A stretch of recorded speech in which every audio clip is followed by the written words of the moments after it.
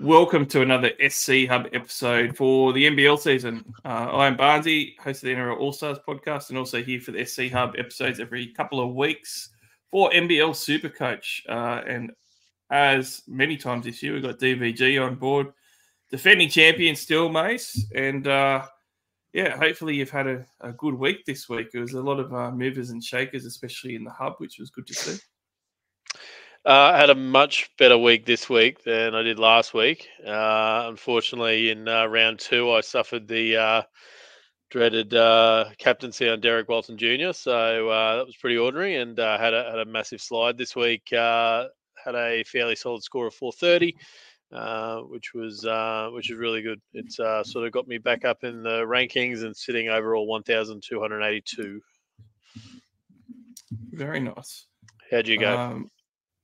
I ended up with a 454, and I was surprised that pushed me up to number 6. So pretty good start to the season for me. Yeah, I did captain Davis, and I was pretty big on that as well. I didn't really see much downside for him, and I was never going to get Cotton in for this round, guy. I thought it was too expensive, and just for the 1 week.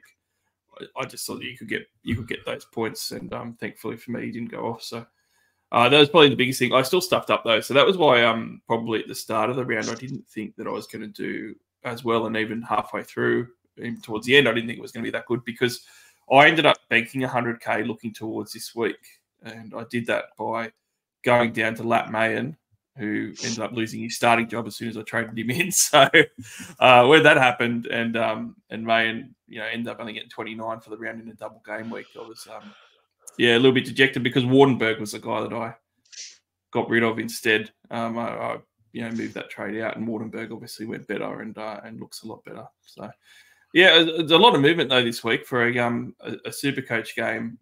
For NBL, you don't see as much movement because of the scoring and stuff. The variation's not there between the scores. I felt there was heaps, and Troy, who does the editing and helps run the hub and everything, does a great job. It deserves a shout out. He is saying that his misses actually went up like 800 spots to top 50 or something. A lot of movement this week. Yeah, look, I think a lot of that movement's probably attributed to the Magnay scores. I think Magnay was traded in by like 70% of the top 1%. And like, it's not like he scored terrible, but for the price point, obviously everyone needed and expected more, especially the fact that he's not on a double game week this week. We know he's on a double game week next week, but, I think a lot of people made moves to put him out, put other good pieces out and put him in. And then on top of the 73%, I'm pretty sure a pretty good portion put the captain on him, just getting that up now. But I'm pretty sure you'll find there's a pretty healthy whack of people that had captained him. Yeah, of the top 1%, 60% had captained him. That's where the movement is, because that's massive in the top. Yeah, absolutely, it's huge. It's huge. So for him to have gone to where he sort of did at that price point, that's where I think, because of that ownership was so huge, I think that's basically where it all came out. So it's interesting now because a lot of people, I already hear people saying, "Okay, I'm going to trade Magnate out this week," and I'm like, if I'd pulled the trigger on that trade, there's zero chance I'd be trading him out. You've got to hold him now because they're one of only 2 teams on the double next week. He disappointed. There was no doubt he's disappointed. It's actually come out today. I didn't know this, but it actually came out. There was no info about this at all. It actually came out. It was a game time decision. Yeah, so he had the flu. I didn't see that anywhere. Yeah, so that obviously. That obviously contributed to what we saw happen, particularly in that Perth game. So, fairly a little bit polarizing, I would even say. Magnay, it's a fairly enigmatic character, and it's hard to tell with him, and that's why I ended up not getting him in, and I went Harrell instead, And I was happy with the decision because I didn't want to have to make that decision this week. And I was always going to be, like you said, if I get Magnay, it's for a few weeks. So, am I going to be able to stomach that next week? And I couldn't. So Harrell was an easy one because I had him both weeks. But going back to Magnay, like if you look at that first game that he played in, he wasn't hampered and he got 2 rebounds in 28 minutes, I think, or whatever his minutes were, which were normal. He got 2 rebounds. And he just wasn't. People made the right comment that Cairns did a good job of keeping him away from the basket and how they defended and their schemes worked. But at the same time, someone of Magnay's caliber, you kind of expect him to do a bit more. But again, you talk about him being a bit of an enigmatic character. He goes out and bombs 2 threes, which you don't expect, but then he can't rebound or block shots. Yeah, and he just seems to do this. In round 1, I think it was, or maybe it was round 2, but I'm pretty sure it was round 1. He was falling all over the place, and I thought he was going to hurt himself because he was just on the ground 18 times in the last quarter.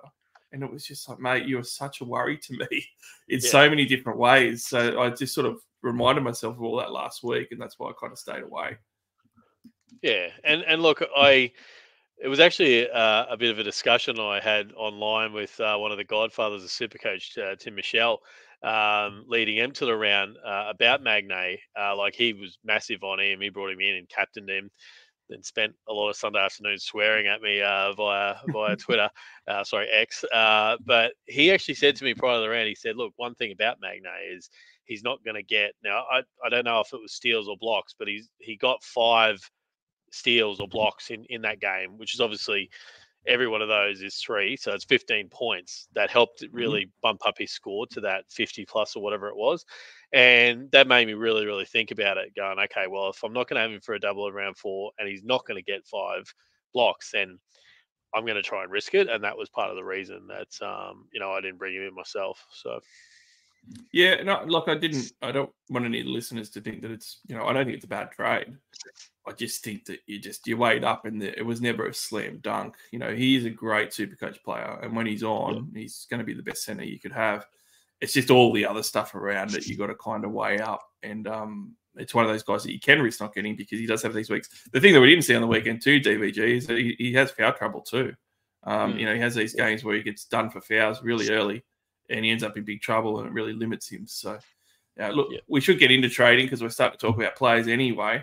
Before we do, we'll just quickly mention the draw because it's ever important in NBL. We've got 3 doubles this week. We've got the Sydney Kings, we've got the Cairns Taipans, and we've got the Adelaide 36ers. Really important to note, I think, and this is where I think people need to look ahead. You can't just look at 1 week and say these are the 3 teams with a double. You need to see what's happening the following. For me, it's the next week, definitely, but probably it's even 2 weeks ahead what's happening.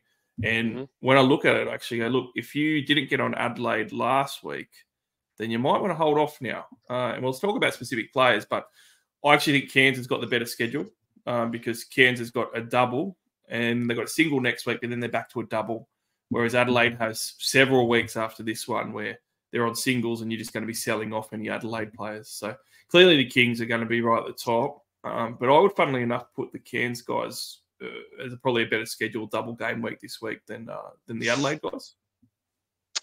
Yeah, definitely. I mean, the fact that the Cairns have that one on the round 6, like you basically will be holding anyone for the round 5, and then So look, if you didn't have those Adelaide pieces, I wouldn't advise bringing him in now. Like unless you're very, very consciously going, I'm doing this for 1 week. So, look, maybe Kendrick Davis is a 1 week play because his BE is going to be pretty low after that performance.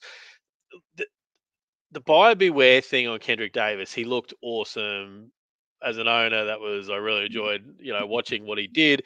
He obviously reacted very well to Olgun's tweet. Really proved a lot of people wrong.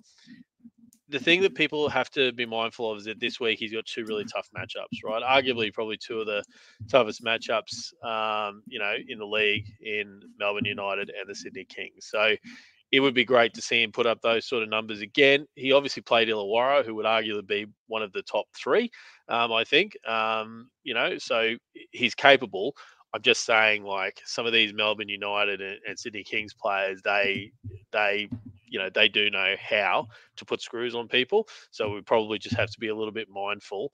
If we're doing Kendrick, we're doing it for maybe a bit of money, but we're maybe not expecting, the type of scoring that he scored in last week's round. Yeah, I agree with you. And when you're looking at the schedule, the Kings have Adelaide and Cairns. Now, I certainly have more respect for Adelaide and Cairns this week than what I did 2 weeks ago. I think Adelaide getting a win at the Snake Pit away at Illawarra was big for them, and also Cairns too haven't had their full complement of players, and then all of a sudden they half got there and they looked really good and they were scoring. I think they scored 100 points or pretty close to it. Like they were just on fire. So look, they won't feel better, but at the same time, they're still going to be, I think, at the moment, good Supercoach matchups. So the Kings have got the 2 good games, so you have to ramp up on trying to get those guys in as a priority. Interesting what you say about Adelaide, because I agree with you. Adelaide playing the Kings, even though it is at home for them, it's still going to be a Kings game that can put a lot of points on in a hurry. And then they're going to be away in Melbourne. And away in Melbourne for Adelaide is going to be tough against a full-strength United. By that point, you'd expect Delhi to be back and not worrying about the baby anymore and stuff. So, yeah. And then you look at Cairns. Like, Cairns is similar to Adelaide in that I'm not sure what to make of them. Like, what do you make of them? Because they've got to go a home game first up. And it is against Perth. So you'd think, oh, look, Perth is hard. I haven't actually liked what I've seen from Perth very much. And the travel from Perth to Cairns is massive. That's a big trip for Perth. So I actually like Cairns to even upset in this one. But, traditional thinking says, oh, that's hard having to play Perth. And then they have to go away and play Sydney, which is definitely going to be tough for them. So I couldn't tell what I thought about the Cairns one myself with their matchups. It's so tough, isn't it? Because Cairns started the season just so putrid in that first match. It was just they were so bad. Like, it was just so beyond bad. I was in there going, oh, God, I really like some of their pieces. What I saw of the Blitz, I was like, these guys, it might be something. Then it was so bad. And then all of a sudden, bam, they look good again. And how amazing is it, not just for the Cairns Taipans, for the NBL, seeing Taron Armstrong come back the way he did. He just looked so good. I just was totally blown away by some of the things he did in that game. Obviously, he's been coming off a bit of an interrupted preseason off that injury, and look, he did show some issues in the second game with some sort of foot issue, but outside of that, he just looked so great. And at that price point of 193,000, I don't actually know if I care of who they're playing against. These to me look great. Like, as long as we get the all clear about that foot injury, and obviously he also got smacked in the head later in the game as well. But if everything's all good on those fronts, I think he almost has to come into everyone's teams. You sound, Barnesy? Looking at what everyone's doing on the trade market at the moment, I think the trade outs all make sense. So we can probably skip over them just about. But everyone's getting rid of United guys. Everyone's getting rid of Will Magnay as well, though, and Bryce Cotton. Like, these single game week stars, Bryce Cotton, you got to get rid of again. He was always going to be a rental. But you spoke about Will Magnay before. Let's talk about him. So I am of your opinion that if you got him in last week, you kind of decided you were going to hold him. But I would say that probably there's a lot of teams that are having a bit of buyer's remorse and are also looking at ways to get Cooks. So even though I agree with you, I will say that there's certainly some team makeups where if the team looks pretty good on their double game week players and they're set up well, you could maybe just sacrifice that and say, you know what, if I need to get him back in a week, I can, because that's my avenue to Cooks. And if it is your only avenue to a double game week guy that could explode this week, then some of those teams are going to have to make that type of trade. But I think obviously we're probably in agreement that you need to see whether you have to do that. Because if you don't, Magnay's a fine hold. I don't think people should feel like they need to be getting him out. Yeah, look, it's a really tough balance, right? And it's one of these things the reason that I think we're both saying you'd hold is because there's only 2 teams on a double next week, and one of those teams is Tasmania. Now, I think if you look at all of the really high-ranked teams in Supercoach now, if you look down, none of those teams have any New Zealand and Tasmanian players, right? So they don't. So everyone's going to have to make some moves to do something about that next week in some way, shape, and form. For those people who have got Magnay, if you made the decision to get Magnay, that may be your way of stemming some of the tide or chasing some rankings next week. Because a lot of the people that didn't bring him in, we're going to struggle to bring him in next week, right? Because there's other things. I'll probably have to ignore him personally because I'll be looking at New Zealand pieces because they have 3 consecutive double game weeks. So that's where I guess we're coming from, from that Will Magnay thing. On top of the fact that they've got that double, Tasmania also have doubles in round 7 and 8. So it's one of these things you've obviously brought him in. There's a little bit of short-term pain because he hasn't scored as well. We know he was crook. If he's not crook, right? Would that scoring be been a little bit better? We look at it half glass full, right? He didn't play well in either game, but he still had a pretty good floor score in both games, right? So imagine what he can do if he has a better game, or if he's not feeling crook. So I think sometimes you just got to look at those things. I do understand what people are saying with Cooks. I was at the Boodle Entertainment Centre the other night. I saw Cooks in the flesh, and he just ripped the bullets a new one. Like, he just looks so good. He's one of the few Sydney players that actually looked interested in wanting to beat them. A lot of them, I think, went up there knowing that they could win, and they really didn't seem to try. But Cooks was like a man on a mission. So I understand why you do it. I think that people just have to be wary of this schedule that you and I keep going back to, and the opportunities that might be there for them if they were to hold Magno. Well, look, I'm at the pointy end on the rankings at the moment, probably through a lot of luck, but I'm there, and I don't have one Tasmanian player, and I don't have one New Zealand player, obviously, because no one can own them at the moment. So I'm going to go into next week struggling, and that's what teams that are chasing should be thinking about. Like you said, we can only make 2 trades in a week, and even with 2 trades, to even get 2 superstars is quite difficult for some team makeups. So you might say, I'm going to get PJC and Magnay in next week. But then when it comes to actually looking at your bank account, you might say, I can only afford PJC and a 200K guy. And that's going to be a lot of teams. So if you got Magnay, you're on the front foot already. And that's why the forward planning is really important. Jack White's another one that's really interesting discussion. I was really big on holding Jack White because Melbourne United have 2 singles now. And then they hit doubles again for a few weeks in a row. So I feel like people are going to want him back, but more importantly, he is one of those guys who can carry a decent score in a single. And this is what people need to remember in Nbl Supercoach. It is all about the double game weeks, but you're never going to have a full team of double game weeks. Certainly next week, you're not going to have a full starting 5 of double game weeks. Not even close, probably, for most teams. So Jack White then becomes really important because who are the guys that can score really well in a single? And Jack White is one of them. The other thing about him is over the next 2 weeks, he's got a current break-even of 9 at a value of 315,000. He's going to make money this week, and he probably will make money next week as well. If anything, he's not going to be any less money for people to buy him back for when his doubles come and everyone's going to want him. So to me, he's a prime candidate to be holding. But I will admit, even I, DVG, have looked at selling him because if I want Cooks, what can I do?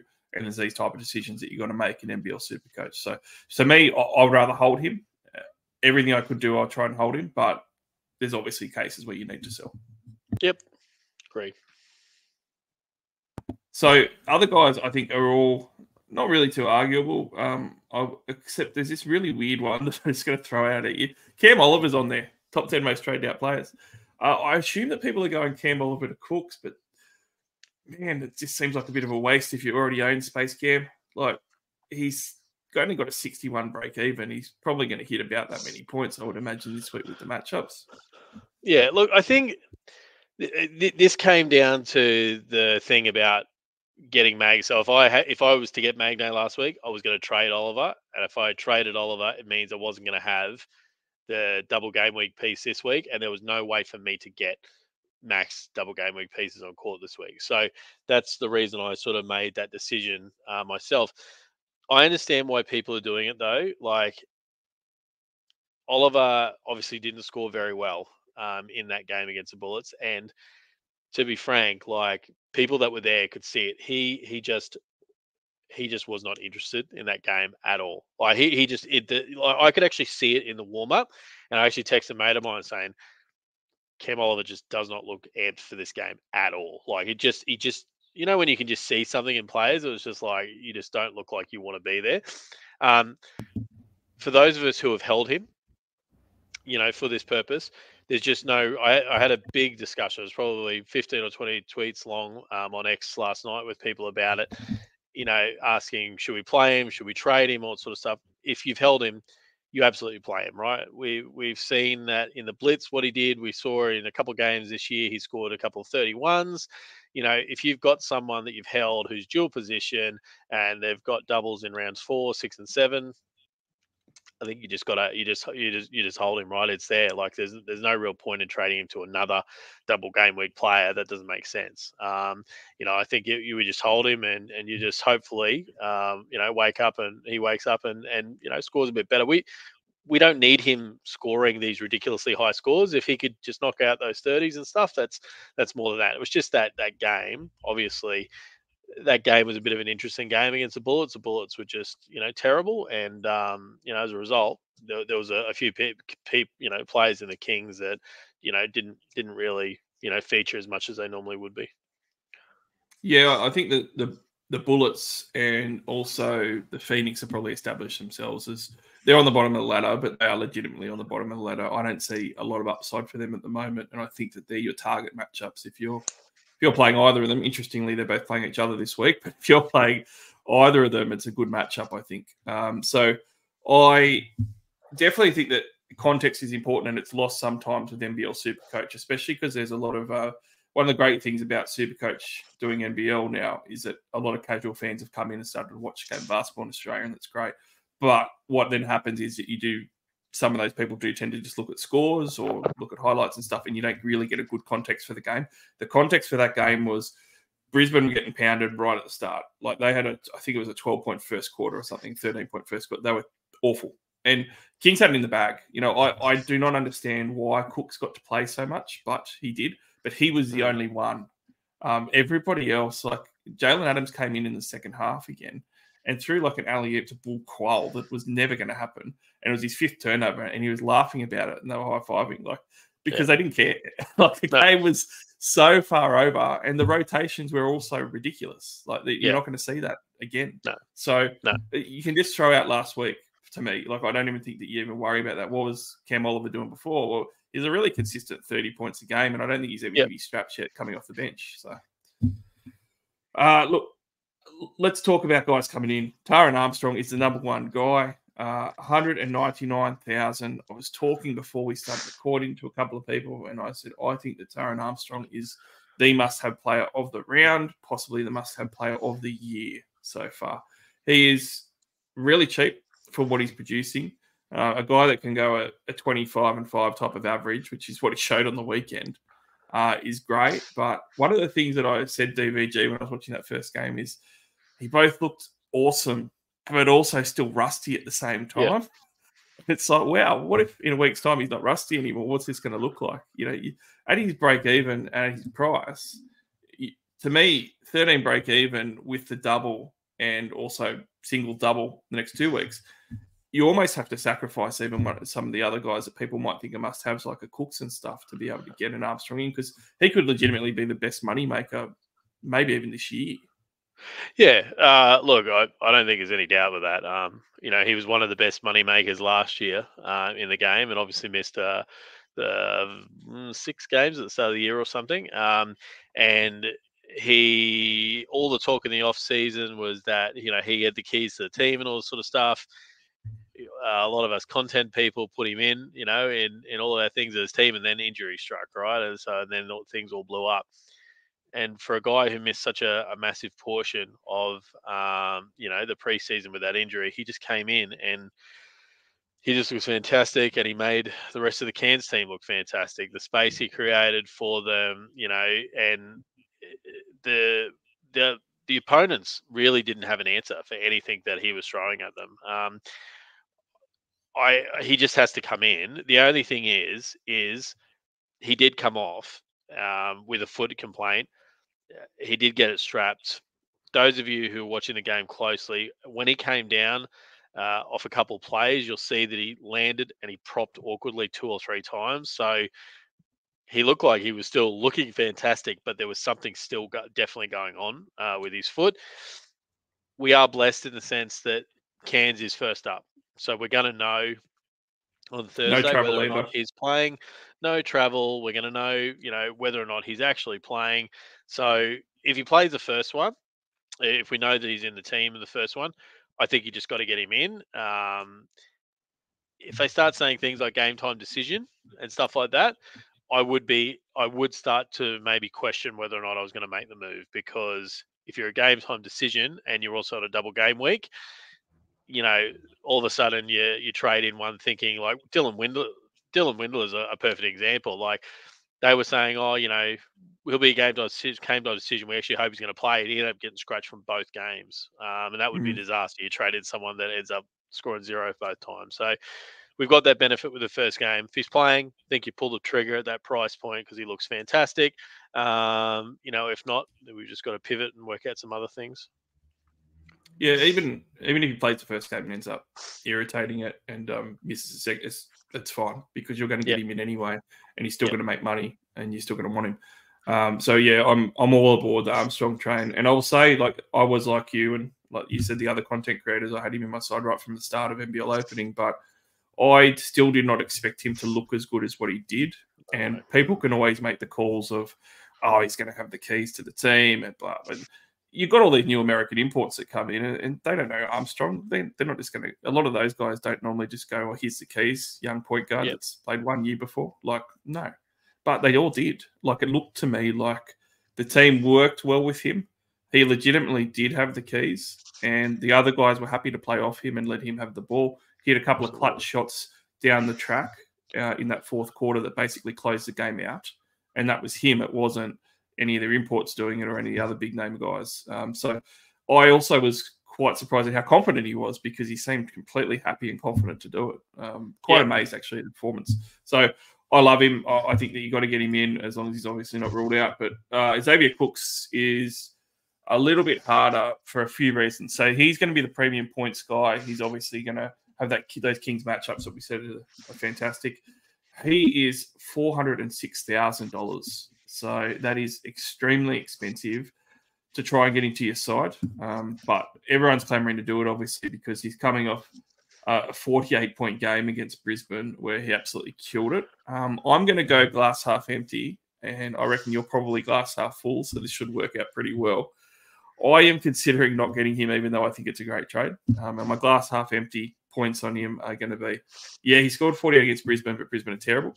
And secondly, watching the game, when I was talking about context before, he stayed on. He kept staying on to the point that he was actually playing point when Adams was off and bringing the ball up the court and running plays. He was playing with a lot of bench guys that probably won't even get minutes or will get limited minutes this week. The rotations were crazy, where he was clearly the best player on the team by a long way for half of his playing time on the weekend. And he was just doing whatever he wanted. Hit 2 of 2 threes. He's not a three-point shooter. He was hitting all of his free throws. It was just the perfect storm, DVG, for me. And I don't think that will happen again. Now, does that mean it's not a bad play? Because he's still going to score 60+ at a minimum floor. But is that something that an Oliver could give you for 140K less, and you don't have to trade someone like a Jack White you don't want to? Those are the things that I'm tossing up. Yeah, no, I understand. Look, he really wasn't on my radar at all, I guess, until seeing that, because I knew what the price point was. I think the hard thing is that so far his worst score of the year is 34. So his scores so far are 38, 34, 43, and 48. It's pretty good, to have not fallen under 30 so far. And that 48 he scored against the Bullets, he stayed out longer than everyone else, but he did that in 25 minutes as well. So clearly, he's he's someone that the outfit trust and all that sort of stuff. And yeah, look, it's just so tough. The price point is really, really tough. It's just hard. It's going to be hard for a lot of us to get him in. I purposely opened up a lot of funds in my team. Instead of doing the Magno trade, I traded all the way down to Elijah Pepper. to open up funds in my team. And I remember when I posted I was doing that. Oh God, some people looked at me interestingly. But it opened up $177,000 in my salary cap, and he generated something like 36,000 or something. So I've got some flexibility. My original plans were, I was going to look at getting Adams in for Illy and all that sort of stuff. But with the Taron Armstrong thing now there and looking so impressive, I might even have the flexibility of being able to go Illy to Armstrong and being able to upgrade someone in my forward line to Cooks. I don't think everyone is going to have that luxury. I think that people who are going to be holding on to a Magna are probably going to really, really struggle. People who want to hold on to a Jack White are probably going to really, really struggle. So it's one of those things. I guess the schedule is the important thing. We look at the double game weeks on the 4, 6, and 7. We know that he can score pretty well on a single. So if you go double game week 4, going to be one of the better scorers on a single in round 5, and then doubles in 6 and 7. Maybe it is worth doing. I guess you've just got to work out what the impact for the rest of your team is going to be. I 100% agree with you. And, you mentioned that there's Adams there as well, and he's in the top 10 too, so we may as well talk about him together. He's almost the same sort of price. He's $408,000. There's $2,000 difference between them. People aren't going to be able to get both. I already have Adams, but I tell you what, I would almost be leaning towards prioritizing Adams over Cooks, which is something the market's not doing. And the reason for it is because Cooks is already 27% owned. He's much higher owned than what I anticipated he was. He's owned by a lot of teams. And after this round, it's probably going to be 35+%. Adams is only in 17% of teams currently. And even on the trade-ins at the moment, he's the 9th most popular trade target. He might only be around the 20% mark. So almost halving the ownership of Cooks. And when you look at the matchups, if you want to look, down to the nitty gritty, we spoke about Magnay earlier. What did Cairns do with Magnay? He only had a couple of boards in the first game because they just kept him away from the rim. And the paint was really hard for him. You look at the Adelaide matchup. What happens with them? Well, at the moment, they're playing the Twin Towers. They've started Harrell now, and he's going to continue to start alongside Humphreys, who had his coming out party in the weekend because they were really hard to handle with both big guys down low. So all of a sudden you look at those matchups and you go, they're good matchups for Supercoach scoring, but where are the Supercoach points going to come from? I don't think it's going to be as easy in the paint, and that's Cook's bread and butter. Where it is going to be easier is in the guard spots and on the perimeter, and that's Jalen Adams' bread and butter. So I actually think that this could be a flip week where Adams goes back to 2 weeks ago, and so does Cooks. And you might get 65 to 70 from Cooks, but I think that Adams is primed for sort of an 80-pluser. Yeah, no, I agree. And we know what Adams is capable of, right? We absolutely know what Adams is capable of doing, and we also know that what we saw, some of those things where some of those turnovers, which sort of, I guess, contributed to his low score against the Bullets, where, he did just do some silly things, which every time he did one of those silly things, it was -2. And there was at least 2 of them that were like, he's not going to do that in other games. He's not going to do it in other games. And he shrugged his shoulders after doing it. So, if you take those out, he breaks 30 in that game. So, yeah, it's, my full intention before these games started last week, my full intention was opening up money for Adams. That was what I was doing, opening up money for Adams. So, I think people just need to, obviously, you can't escape for the fact of what Cooks has done, and his worst score's been 34. But you just got to also be aware that he might not get it all his own way like he did. 2 Adelaide boys, really popular, both Kendrick Davis and also Montrezl Harrell.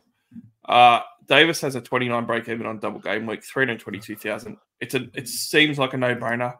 To me, it was a no-brainer last week, though. He was at 277,000. He was my must-have of last week. I ended up captaining him right from the start. I was really happy to do so. He scored 41 and 45 points last week. Now, the first couple of weeks, we kind of all said, he's scoring well at 29 and 33 points, but none of his shots are dropping and he's shooting bad. That's going to stop.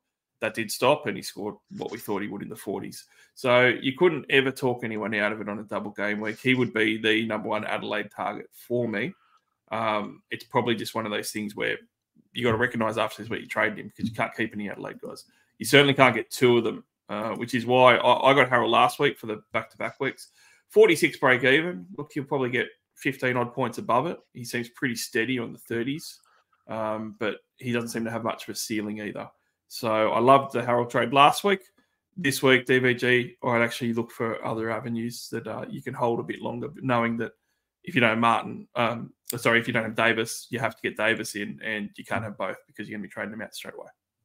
Yeah, no, I agree. Look, it's one of those things. I tell you, how much fun is it being a Supercoach owner and watching Harold? Not just Harold. Honestly, not the turnover. So that 6-game turnover, 5-game turnover. Yeah. I get it, but I loved it. I just loved it. I love what he's brought to the NBL. I hope and pray they find a way to keep him in the league. It's been a great show. I've literally never tuned into Adelaide games the way that I've tuned into these ones. It's been such a pleasure to watch, and being a Supercoach owner of him has helped.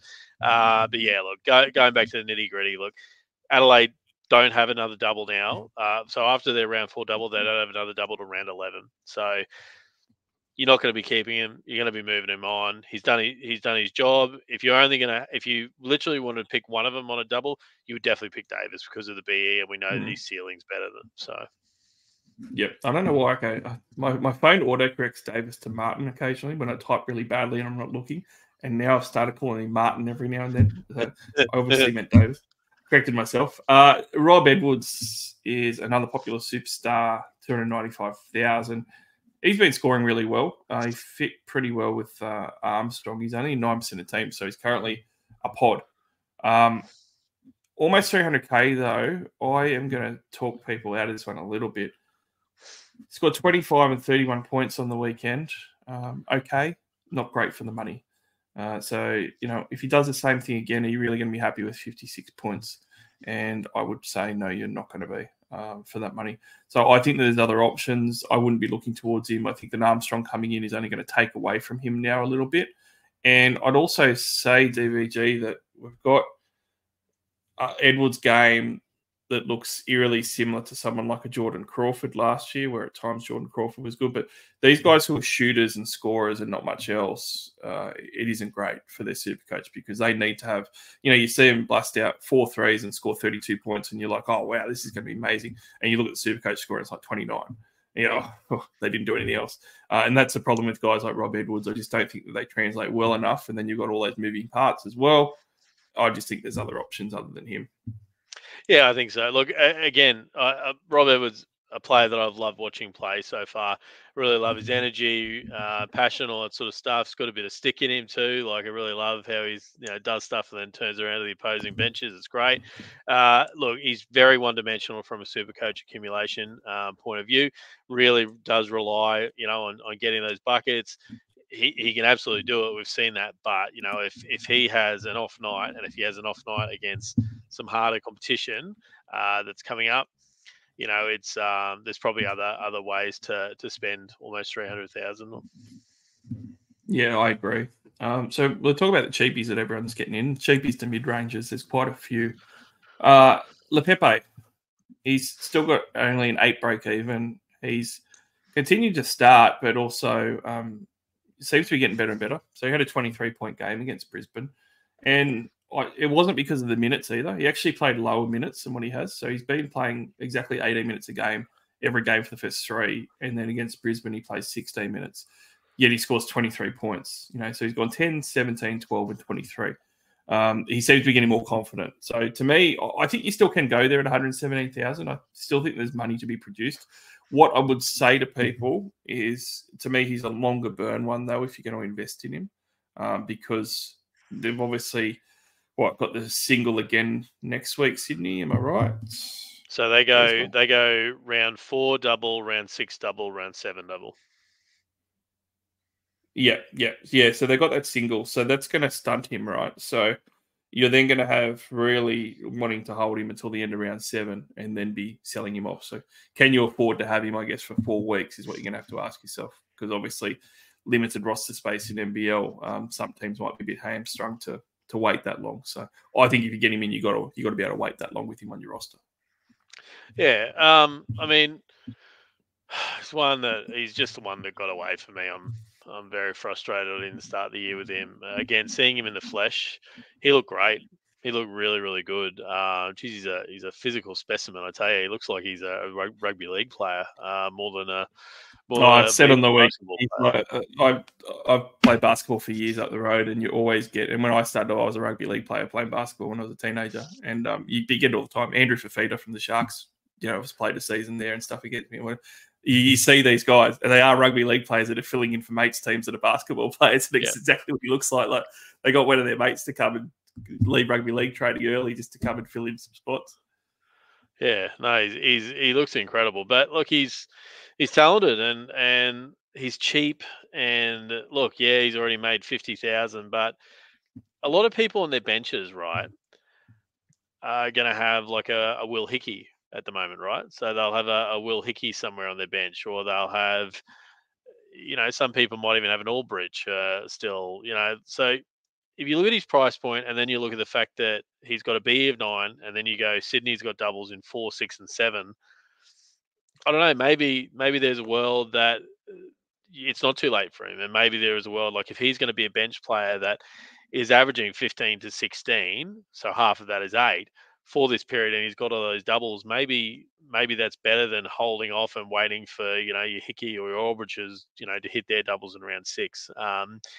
I get it. Like it's you're spending a trade, but we've got to make certain moves to make things work. Like if you stay too stagnant on one player and just forget about it and leave them there on your Supercoach bench, all of a sudden they can actually become a problem. Like if you sit there and say, look, I'll just leave him there, all of a sudden all that money that you might have generated from them and all that sort of stuff, it just peters out. So you do have to start strategically looking at it's not just about those on-field pieces, because every single point counts, okay? And all of your money generation counts. So if you've got some of those people on your bench that are just petering out or haven't really performed as well, maybe someone like Lepepe, it's not going to be an instant thing, but with a BE of 9, and that's a BE of 9 over 2 games, remember, like if he was to knock out at 25, like he'll make some more coin again. His BE will be pretty low again for round 5, and then you've got the double game weeks in round 6 and 7. So it does take some creative thinking, but I don't think it'll be the worst move. No, I think he's definitely going to keep making money. You just got to have to hold on to him and keep making it. That's all. Yeah. His teammate though, I don't like coming in. So Tyler Robertson's been coming to teams, and he had a bit of hype before the season, but that's his first game time that he got on the weekend, and people are jumping on. Firstly, he has to play these next 2 games this weekend to make money. That's what people need to remember as well for his price to change. And secondly, that we keep going back to the context of the Bullets game, mate. He wouldn't have played if it was a competitive game. They're up by 33 points at one point. Robertson got good burn. He looked okay, but I just don't think in normal rotations he's going to get the minutes. So he's a quintessential wait and see for me. And if you see it this weekend and he does happen to go up an extra 7K or something because he plays 2 games, then jump on next week. But you got to wait for more information on him, in my opinion. No, I think you definitely do. I think Jalen Adams only played 9 minutes in that first half, and he came on. Robertson came on for that, and I just don't think he's going to do that in the rotation. He did have hype in the preseason, and if you have a look at some of his videos from overseas, he actually goes real good. Like I was really, really impressed with some of his videos, but we are dealing with a fairly stacked Sydney roster, and I think that context of the fact that game was just a total blowout, that was the only reason he played. I think if you look at those first few games, that's a pointer of where Robertson's going to be. So a guy that's a bit more expensive but still in that mid-cheap area is Kyron Galloway for the Kansas Taipans. He's 186,000. He's actually gone up 38,500.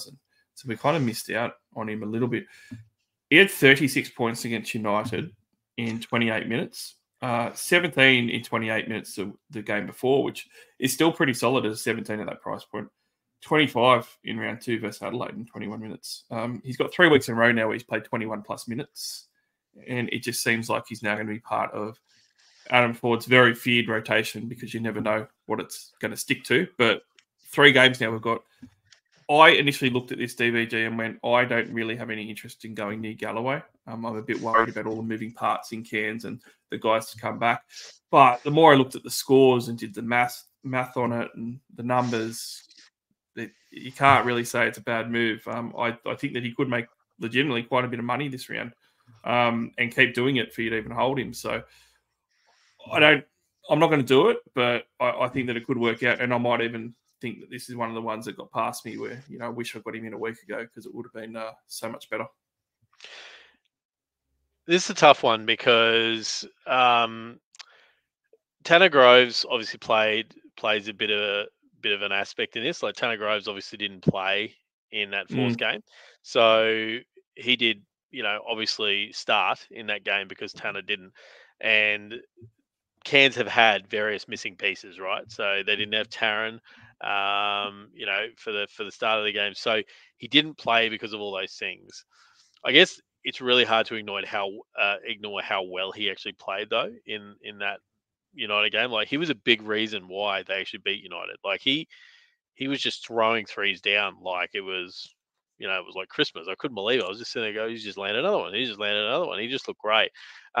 It's just that really awkward price point. Like if he didn't go up as much and he was 130 or 140, I'd actually be really, really interested in it because I think that with their doubles in round 4 and 6, he just was someone that would make sense. He's going to make money, and he looks like that he's going to have some sort of minutes in the rotation. It's just one of those. I don't know if you want to refer to it as fool's gold. I just worry that with the Tanner Groves minutes, we got to remember Tanner Groves only played 8 minutes in the round 2 game, and then he obviously didn't play in this one. Taron didn't play in rounds 1 and 2, so. I think you've always just got to take into account that there was stuff going on with the rotations both times, which may have contributed to the minutes that he played. Yeah, it's an awkward price point now, for sure. Because, like you said, if you're going to get sort of 30 to 40 points off a guy because it's a double game week and he's cheap enough, then it's the ultimate bench option to have. He's just a little bit outside that, and that creates a little bit more risk. And I always say with these things, it doesn't even have to be NBL Supercoach. It's also in NRL Supercoach, and I barely play AFL, but even that, like if you got someone that's starting, then you just do it. But when they're not starting, if they're coming off the bench, it's always such a massive risk because bench, you're obviously not a starter. Your role is very flexible in what way it can go, what minutes you can play, and what your role is going to be. If you're starting, you're always kind of guaranteed a decent amount of minutes and role. You're not when you're on the bench, and that's the thing that probably really gives me hesitation. Wardenberg, though, to finish up on these guys before we talk about some pods and then captains, he's popular again. I reversed him last week. I'll refer to what you said before, though, because my argument against getting Wardenberg again, I feel that he was always a trade that was going to be good enough, which is what I said to the naysayers. Like, yeah, Wardenberg has let people down last year, but his floor is it's still going to be decent points in a double game, and he's going to make money. Even if he only scores 20 points a game, it's fine.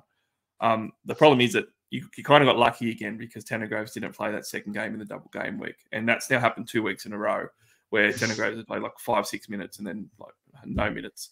So you keep getting these reprieves for Wardenberg, and when those reprieves stop, it's an issue. It'd still be okay to me if he was last week's price. The fact that he's now gone up, 30K and he's now 256,000, he's becoming expensive. He's almost at that starting import level of 277 in price point. So to me, he's close enough to be able to get some of these other guys that are going to give you really good points, as opposed to the risky, Wardenberg area when he's got a 50 break even now. Yeah. Look, I've been so taken back by how good Berg's looked on court, though. Like he's looked great. He just really good too. Yeah, I just thought everything he's been doing is great. But again, we go back to some of the funny minutes that have happened because of absences. Yeah, like I just don't know with the good imports that they've got with Taron and all that sort of stuff, whether or not he's always going to get those minutes, especially if he doesn't shoot as well as he's been shooting. But he has been doing a bunch of everything. He's been blocking, he's had, some assists in there and all that sort of stuff. So, yeah, you lost your sound again, mate. The plug keeps coming out, sorry. Yeah. he had a really good alley-oop reverse layup that he did. It Yeah. was just like, who did that? That couldn't have been Waterberg. I was just like, whoa, hello, where was this? Because we obviously, a lot of us paid a really good amount of attention to Cairns last year during their long stretch. And I remember sitting there watching one of these games this year going, man, Berg wasn't doing this last year. But as taken back as I was of his performances, I still felt he was going so good that his Supercoach scores should have been better. And I think that's a reflection. I'm going, I don't know whether or not you could actually play that much better. And if you can't play that much better, then I don't think you're going to score all that much better in the future. So that's sort of the reason why it sort of turned me off. I'm just going to mention a couple of little pods quickly before we move on to finish on the captaincies. Look, I'm going to just say outright, I don't think that this is going to work, but one of the things that I always do when I'm looking at pods is I go and I search for filtering the guys that are on double game weeks, and then I go down the list of the double game week teams for that round and say, who's a pod and who's really cheap, that might actually be a good option that not many people are jumping on. I thought the Bull Quell was a really good signing by Sydney in the off-season. And I've actually liked him in the team, but he hasn't translated. He's dropped almost 50K. He's now only 184,000. Now, like I said, I couldn't bring myself to do this, but I'm going to say I think that there is some upside in him this round with the matchups because he's scoring. He's been really bad. Like, he scored 14 on the weekend against Brisbane, but he only played 16 minutes. And then you look at, he played 27 and 28 minutes at 2x4, and he scored 9 and 8. And then round one, I thought he looked fabulous, and he scored 21. Now, if he scores 21 on his price point now and keeps that up, that's actually really good. But the last 3 weeks, just the 3 games since, has just been throwaway games. They've just been awful. Now, I can't do it, but I'm looking at it going, man, if you were like even just 30K less, I think I'd jump on and just hope at 150K. He's getting towards that level. It might not be this round, but I might talk myself into it after next week when they got 2 doubles in a row again. On a Bull Quell kind of, free up 100K bank off somebody else, downgrade, because he's getting in that area. So I do like to talk about some of the extreme pods no one's looking at. He did catch my eye a little bit with the double game weeks coming up. Yeah. I can't come into that at all. Come on, give me some qual in a couple of weeks. I get. He's got the minutes, right? He got the minutes, but I didn't see it there with him last year, and he just hasn't shown it this year. I've got a pod for you though, which is a bit interesting, and it's someone that I believe you may have actually talked about at some point in the preseason. So it's a Tassie piece. Which again is a little bit weird to be talking about now, but there's context to it. The reason why that I'm bringing this bloke up is because he's got a B of -12. So Deng has got a break even of -12. Excuse me while my computer just whacks itself out here. And I mentioned him because they obviously lost Lee there, and it was always going to be a case of Magnus foul trouble that we mentioned, and also he's been the only real big man that they got. What are they going to do? Yeah, and look, I mean, it was concerning in rounds 1 and 2 because I had looked at him after the discussion that we had in those early rounds, and it was like, okay, he scored 7 and 16 and 10 and 15. Okay, that's shit. Don't worry about it. And then all of a sudden he comes out in round 3 and he plays 21 minutes and he plays 30 minutes and he knocks out scores of 29 and 29. He looked great. Like he was actually a huge, like, people point towards Milton Doyle being a huge factor in the comeback win against Perth. I tell you, Magic Deng played a massive, massive role in that win. Like, he just was amazing in what he did. And I look at him and go, okay, you've got the round 5 double game week. You've got the round 7 and 8 double game weeks. You've got a B of -12. He's just, again, we talk about the price point. He's 170. Had he been sub 150, I actually probably would have made the decision and pulled the trigger on him and brought him in, because someone needs to support Magnay. And if Magnay isn't going any good, like he wasn't in those things, they're clearly going to lean on him as a piece. So, yeah, look, I'm not going to be brave enough to do it. And, I don't think at the price point a lot of people are going to do it anyway. But I thought that he passed the eye in both games. -12 obviously means there's going to be cash on the table. People are going to be struggling for numbers next week in round 5. If you were someone that maybe was a bit far back, wanted to look at it, things a different way, and looking at a way to jump rankings next week, when a lot of people don't have double game week players, potentially going early on someone with a break even of -12, who's clearly got some sort of role in the team, might be a go.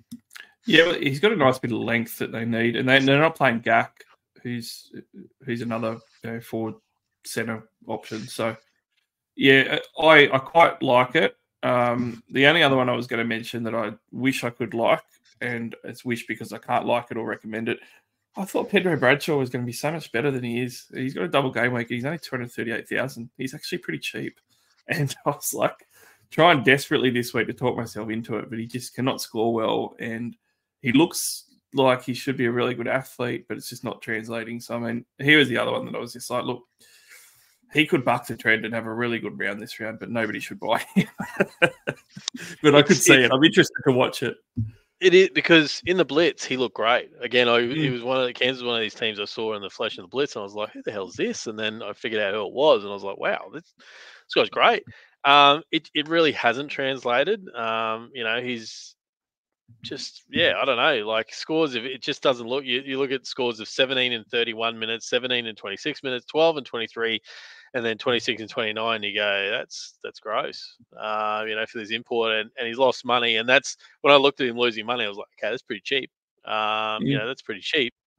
His highest score is his most recent one. So that'll be the one that sort of holds true in his, in his further cash gen. But it's so hard. I think there's other people at sort of better price points to do it. But Yeah, there's definitely better options. If I was going to pick someone that no one should trade in, that I could see busting out a 60-point round out of nowhere in a double game week, I'd probably throw it on Bradshaw. Yeah. Good money for the betting partners that we don't have on the hub. Let's look at captaincy options before we finish up, mate. Who do you like, DVG? Top 3 captaincy options for the round. Go for it. Okay, top 3. We will go. We've already highlighted these, I think, throughout it, but they've got to be double game week pieces, so they have to be from Cairns, Adelaide, or Sydney. I think Jalen Adams, number 1, Xavier Cook's number 2, and number 3, Adelaide do have the harder matchups, but we've seen his ceiling, so I have to say Kendrick Davis. How super vanilla of you. Is my favourite milkshake flavour, though, so we will go with it. I have Jalen Adams number 1 by a short stretch over Cooks, but I think those are the 2 options. I think you're going pretty downhill to get to that 3rd one, but I agree with you. You bank on Davis's form, and generally, when imports like him do take some time. You mentioned Olgun's tweet at the start. I actually think everybody was right. I don't think anyone was wrong. I saw all of it from Davis as well that Olgun said, and at the end of the day, Davis had to prove it to people, that he could adjust and play better and stuff, and he did, to his credit. But whilst I agree with him, hey, I'm not in a big market team, so having a crack at me maybe, but I can play well. Yep, and I was all on board with him, mate. Well done. You showed what you can do, and you played well. But you know what? Olgun probably had a point, and you need to do that again.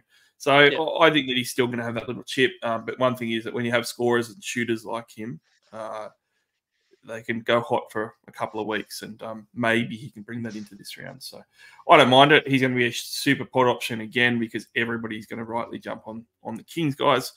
I put Adams as 1 though too because I mentioned the ownership earlier. He's only 17% owned at the moment.